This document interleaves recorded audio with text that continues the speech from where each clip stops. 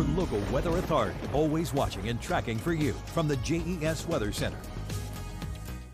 Good evening, everyone. Hope you've had a fairly calm day weather-wise. We have had some showers here and there, mostly New River Valley and into the Highlands. We're going to have some more on Saturday. They're going to be a little bit more widespread. They'll have slightly more energy to them, so I'm expecting more rumbles of thunder, a little bit more heavy rain for Saturday. But it's really Sunday and Monday that we're looking at our rain and storms coming through. After that, we are still going to have some chances for showers, but it's just going to be light afternoon, summery conditions, keeping us pretty nice through the middle of the week. As far as right now goes, temperatures are pretty pleasant. Hillsville 72, Covington 71, Danville at 80 right now. So you can get outside, especially from Roanoke towards the southeast where those temperatures are warmer since we haven't had those showers. If you're in the Highlands or New River Valley, you do have to be a little bit more aware of those showers that are coming through. Generally moving towards the north, there's not a whole lot developing behind that. So once we get past 8 p.m., that really falls off. I don't think we've got showers left over past midnight.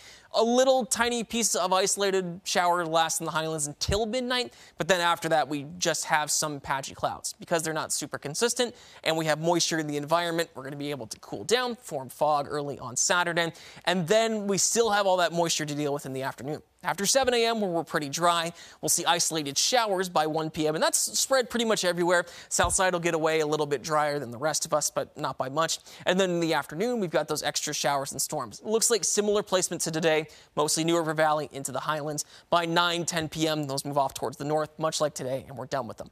As far as fog goes, overnight, we are going to see some reduced visibility by 4 a.m., and then especially between then and 7. That's when it's widespread. Looks like most all of us will have at least some reduced visibility. Gets a lot better once the sun rises, mixes that out. We're pretty much done by 9.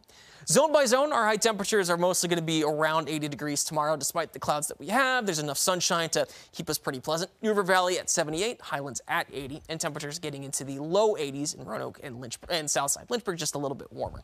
There's a cold front that's making its way up the coast. That's going to move over towards the east as we get into the later part of the day. Cold front comes again on Sunday and Monday. That's what's driving our next round of storms. It moves pretty slow. That's why we've got some consistent rain and storms that last.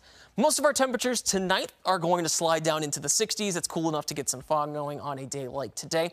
Roanoke 65, Whitfield 60, and Lynchburg at 64. And then tomorrow, our temperatures are going to climb back up around 80 degrees, not much different than what we've got for today.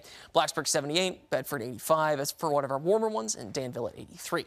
On the 7-day forecast, temperatures are fairly consistent through the start of next week, but after that second cold front comes through, which brings us storms Sunday and Monday, we're going to have some pretty comfortable conditions through the middle of the week. Temperatures will jump up into the mid-80s because we don't have as much moisture to absorb that heat, so we're going to notice it a bit more.